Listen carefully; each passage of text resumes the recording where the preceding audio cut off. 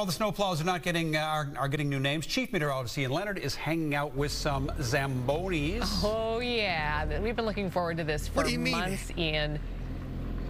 What do you mean hanging out? I'm driving a Zamboni, man. Yeah, we're in Maple Grove. This is the Central Park.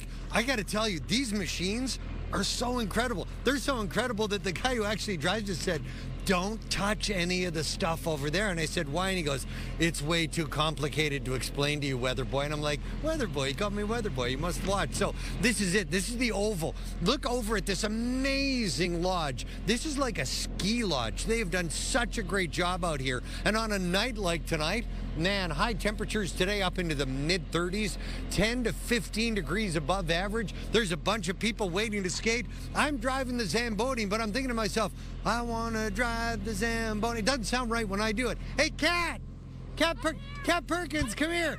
Okay, professional singer extraordinaire. Could you sing I Want to Drive the Zamboni and then I can go? I mean, I can try. Okay. It might be my specialty. Okay, a two. Here we go. I want to drive the Zamboni. I want to drive the Zamboni. Yes, I do. Oh, my goodness. He's doing it.